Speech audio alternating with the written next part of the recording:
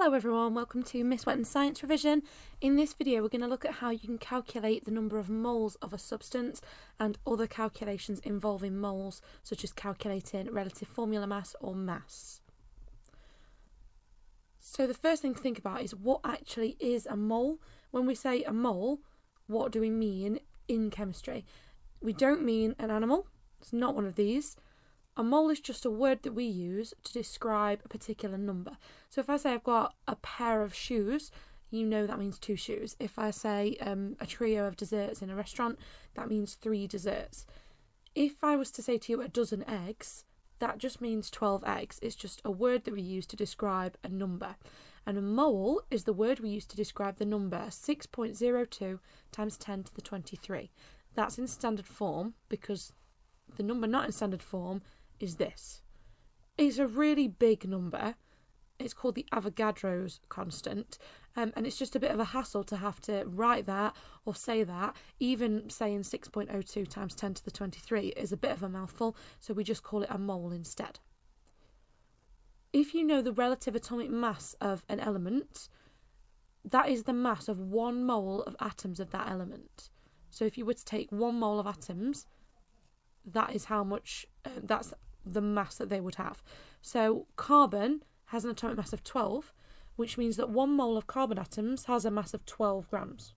The relative atomic mass is 12, so 1 mole of carbon atoms has a mass of 12. Lithium has a relative atomic mass of 7, so 1 mole of lithium atoms would have a mass of 7 grams. So they're the same.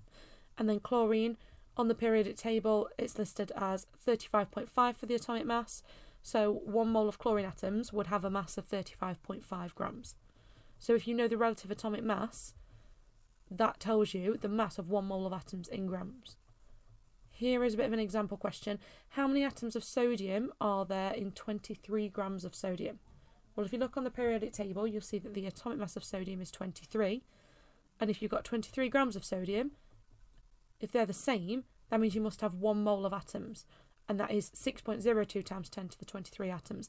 You need to learn that number, what is a mole, that it's 6.02 times 10 to the 23. Try and memorise that number. So we need to be able to calculate the number of moles of a substance. If I tell you how much I've got of something, what the mass is of my sample, you need to be able to say how many moles of that substance there are. And we do that using this equation. Number of moles is equal to the mass in grams of that substance divided by the MR. That means the relative formula mass, but, and I'm going to use MR for the rest of the video, we could use AR instead. So if, for example, I was talking about aluminium atoms, I wouldn't normally say formula mass, I'd normally say atomic mass, but in this case I'm just going to carry on with MR for the rest of the video because it's simpler. So moles is equal to mass divided by relative formula mass. N equals M over MR. You need to learn that equation. I would learn the shorthand. It's one of the ones you need to know. So N equals M over MR, which is moles equals mass divided by formula mass. Let's try a worked example. Calculate the number of moles of lithium atoms in 5 grams of lithium. So N, number of moles, that's what we're trying to calculate. We need M, which is mass, and we need MR, which is the formula mass. If we look at the periodic table, we can see that lithium's got a relative atomic mass of 7. So we're going to use the atomic mass. N equals M over MR. N is what we're trying to work out, number of moles. M is the mass, and it's told us in the question that it's 5 grams. MR is our atomic mass, which we can see on the periodic table is 7. So we do M over MR, 5 divided by 7 gives us an answer of 0.7 moles. That means in 5 grams of lithium, there are 0.7 moles of lithium atoms. That means there's 0.7 lots of that number at the beginning. That's how many atoms there are. You get 1 mark for your working out and 1 mark for a correct answer. Make sure on these questions you're showing you're working out because you can still get 1 mark even if you get the answer wrong. Here are some questions to have a go at, some practices for calculating the number of moles. Number 1, calculate the number of moles of magnesium atoms in 4.1 grams of magnesium. So it's atoms, we're going to want to use the atomic mass of magnesium. Here's the symbol, I'll leave that up for you. Number 2, calculate the number of moles of oxygen molecules. Now notice I didn't say atoms, I said oxygen molecules, which is O2, in 10 grams of oxygen. Here's the symbol for an oxygen atom. And finally, number 3, calculate the number of moles of carbon dioxide molecules, that's CO2, in 3.5 grams of carbon dioxide.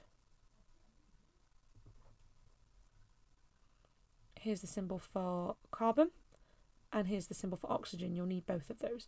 Pause the video, have a go at these questions, unpause when you've tried them all.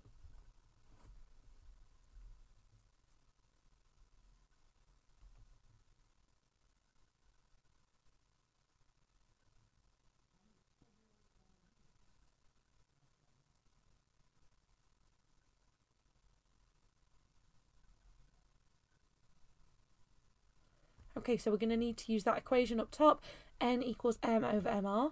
That's number of moles equals mass divided by formula mass. Well, in the question it tells us that our mass is 4.1 grams of magnesium.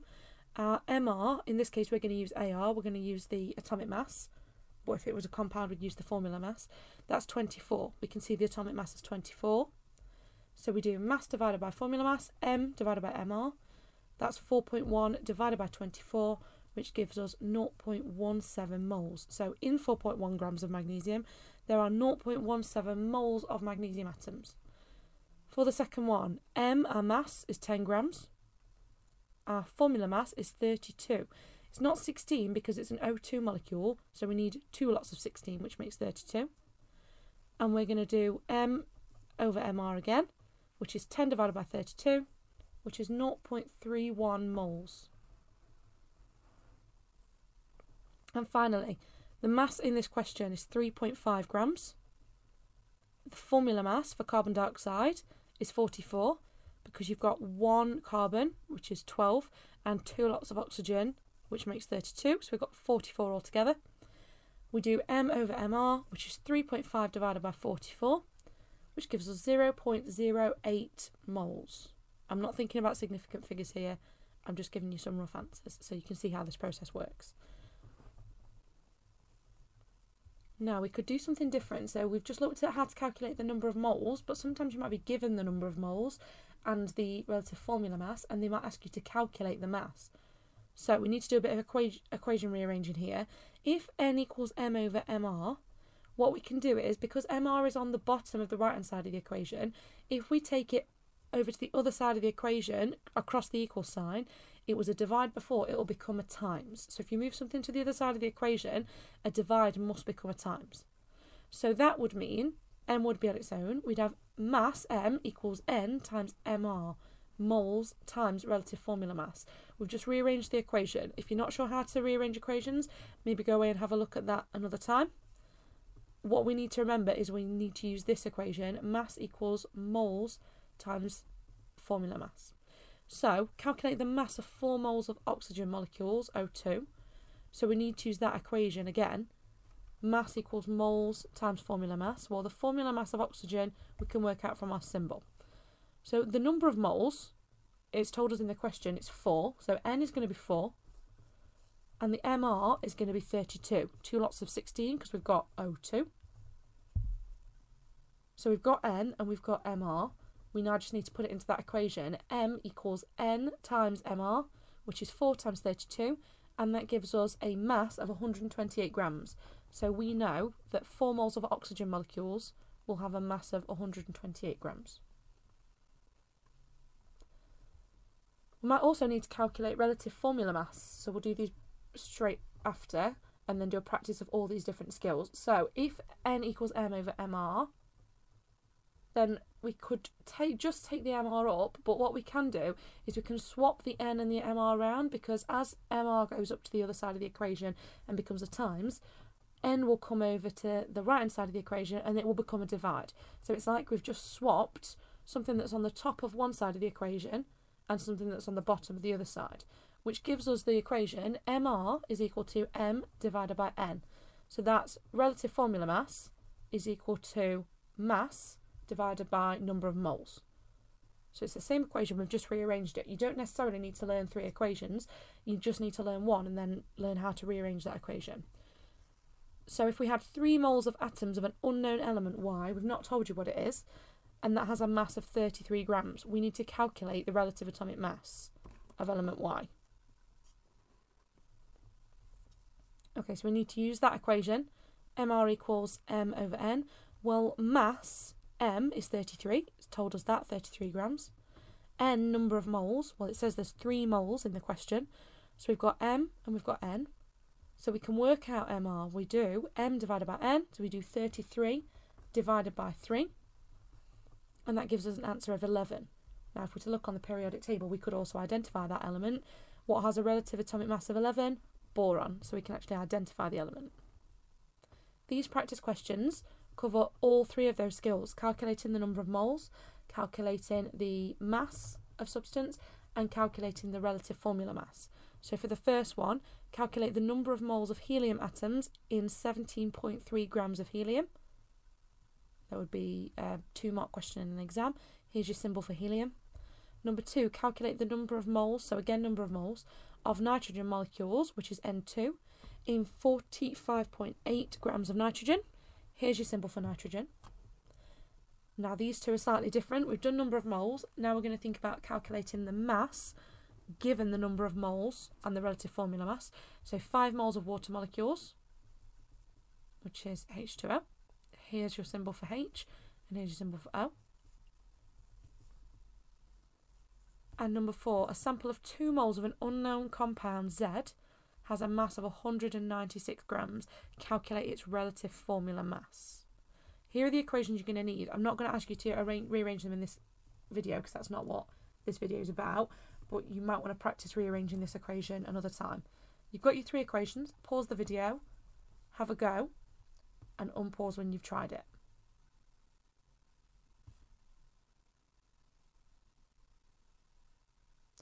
Okay, so for the first one, we're just using our standard equation, N equals M over MR, because we're trying to calculate N, the number of moles. Well, M is 17.3. Relative formula mass, or in this case relative atomic mass, is 4. 17.3 divided by 4 is 4.3 moles. The second question is going to use the same equation. We're trying to work out number of moles, so we want N.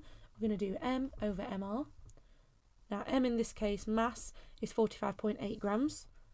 Number of moles, sorry, the relative formula mass is 28 because it's N2, so it's 2 lots of 14 because you've got 2 nitrogen atoms. And that gives us an answer of 1.64 moles.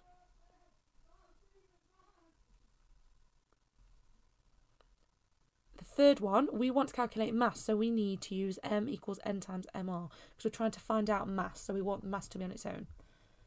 N, number of moles, is 5. And the relative formula mass of water is 18. You might actually get an extra mark for doing that, so you might make this into a 3-mark question. 5 times 18 is 90 grams. So that could be a 3-mark question if they give you a mark for working out the relative formula mass of water. And the last one, we need to calculate relative formula mass, so we need to use MR equals M divided by N. So we know that M mass is 196, and we know the number of moles N is 2. So we do 196 divided by 2, and that will give us our relative formula mass, and that is 98. They might then give you a follow-up question and get you to try and identify the compound if they give you some more information.